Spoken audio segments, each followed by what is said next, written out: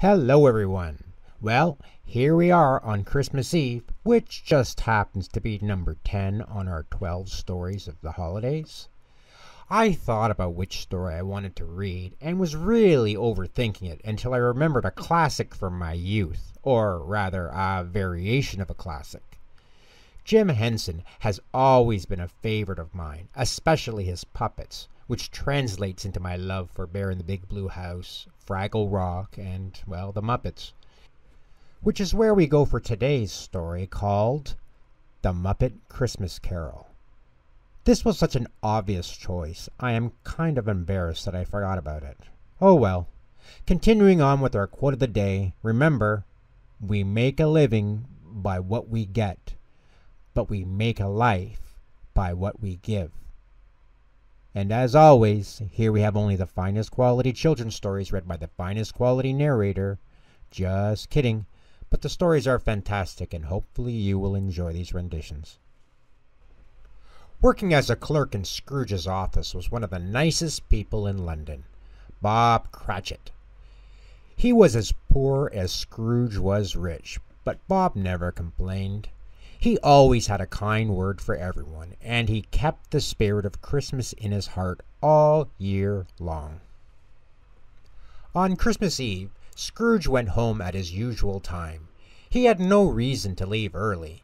There would be no Christmas celebration for him. Soon after Scrooge left, Bob Cratchit closed up the office and then went home as well. He was looking forward to a loving Christmas with his family. Ebenezer Scrooge had a cold supper and then sat in his parlor staring at the fire. Suddenly, he heard a terrible moaning and clattering on the back stairs. And then, to his amazement, Scrooge saw the ghosts of his former partners, Robert and Jacob Marley, float into the room.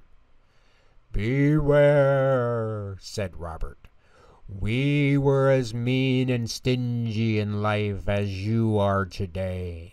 Now we are doomed to walk the earth in chains forever.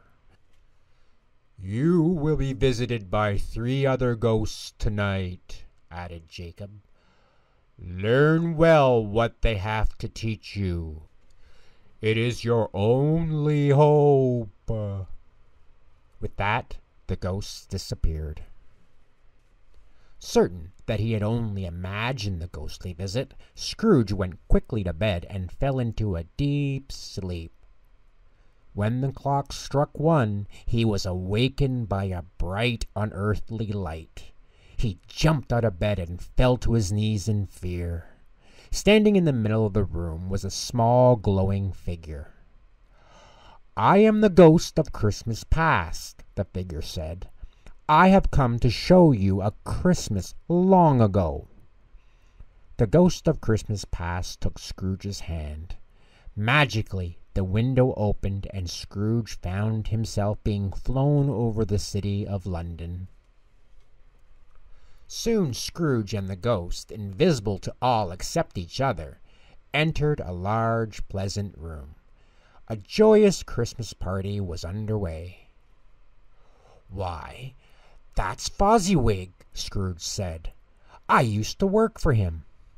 And there are my good friends, Robert and Jacob Marley." Scrooge smiled. "And there I am as a young man," Scrooge went on. As Scrooge watched his younger self talking to Fozziwig, a tear came to his eye. "I was so different then," he said sadly to the ghost of Christmas past. Then, without a word, the ghost disappeared. Scrooge found himself alone in his bedroom once again. But later that night he was awakened by a second spirit, a jolly giant. "I am the ghost of Christmas present," the giant told Scrooge. "I will show you Christmas as it will be today." "Spirit, take me where you will," Scrooge replied. "Teach me what you will." The ghost of Christmas present took Scrooge through the streets of London. Everywhere Scrooge looked, there were happy people rushing to Christmas celebrations. Scrooge felt very much alone. Scrooge and the ghost arrived at the home of the Cratchit family, just as Bob Cratchit was returning home from a walk with Tiny Tim, his son. Tim was a sweet but sickly child who walked with the aid of a small crutch. Inside, Bob's daughters greeted him happily. The Cratchits were poor in some ways, but they were rich in love and caring for one another. Their Christmas celebration was a joyous one. Scrooge watched as the Cratchits sat down for their meager meal. "A Merry Christmas to us all, my dears," said Bob Cratchit. "God bless us, every one," added Tiny Tim. His simple words touched Scrooge's heart. "Spirit," said Scrooge, "Tiny Tim does not seem well. Tell me if he will live." "I see an empty seat in the chimney corner and a crutch without an owner," said the ghost. "If these shadows remain unchanged in the future, Tiny Tim will die." Before Scrooge could reply, he found himself in a dark and dreary graveyard. The ghost of Christmas present was gone. In its place stood a hooded figure that made Scrooge tremble. "Are you the ghost of Christmas yet to come?" he asked. The spirit nodded. "Show me the future, then," said Scrooge. "I am ready." The ghost pointed at a solitary gravestone. "Who is buried here, spirit?" Scrooge asked. "It is a lonely spot." But the spirit only pointed again. Scrooge crept closer to the stone and read the inscription. It said, "Ebenezer Scrooge." "Oh, no!" Scrooge cried. "Tell me, spirit, that I may change before it is too late. I will keep Christmas in my heart all the days of the year." Scrooge closed his eyes to blot out the terrible sight. When he opened them again, bright sunlight was streaming in through his bedroom window. "It's Christmas morning!" Scrooge cried happily. "The spirits have done all the work in one night, and I will keep my promise and hold Christmas in my heart all the days of the year." Ebenezer Scrooge dressed quickly and went outside to exchange Christmas greetings with the townspeople. Then he headed straight to Bob Cratchit's house, where he knocked briskly at the door. When Bob opened the door, he could not believe his eyes. There stood Scrooge, with a smile on his face and good cheer in his heart.